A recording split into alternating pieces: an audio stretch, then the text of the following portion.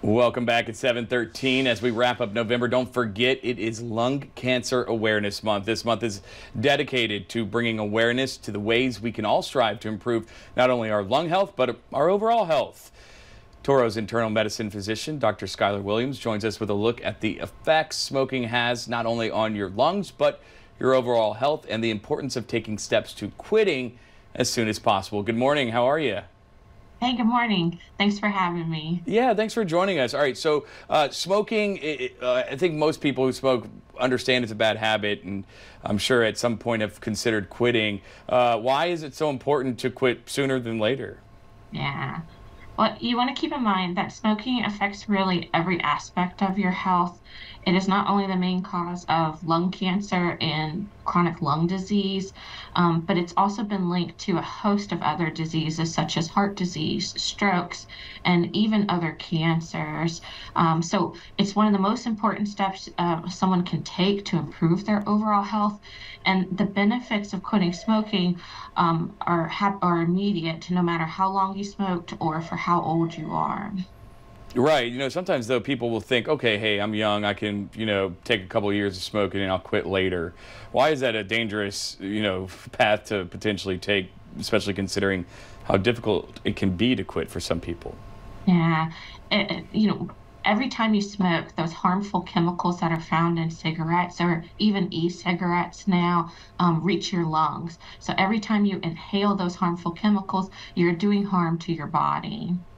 When you talk about those vapes, the e-cigarettes that a lot of people are familiar with, I know some legislation some new rules went into effect governing which could be sold.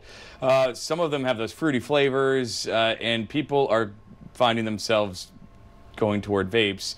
Not a healthy alternative to cigarettes, are they? No, vaping is often thought of being safer than using a cigarette, but vaping causes lots of health problems too. There's a growing amount of evidence that are showing that it also puts your health at risk, and it is linked to asthma, acute lung injuries, and there's also concern for chronic lung disease related to vaping use as well. The lung diseases are something I think a lot of people might be familiar with when it comes to smoking. Some may not consider the fact that it can also impact your potential to get diabetes. Is that right? Yeah, absolutely. Yes, smoking has linked to an increased chance of developing diabetes. Patients who smoke have a 30 to 40% are 30 to 40% more likely to develop diabetes than patients who don't smoke.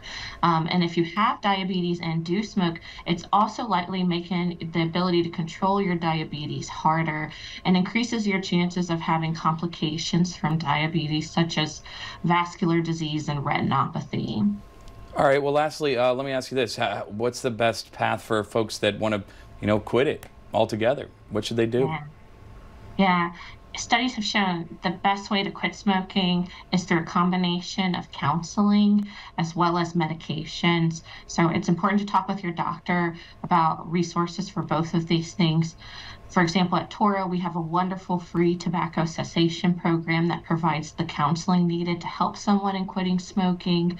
Your doctor is going to consult with you when you see them to talk about what medications might be best. There's a variety of options available now, some that replace nicotine while you stop using cigarettes or e-cigarettes, and some that help to control the cravings that you get for nicotine. All right. Well, those are some great tips and something to consider right now. We appreciate you joining us this morning. Yeah, thanks for having me. Absolutely.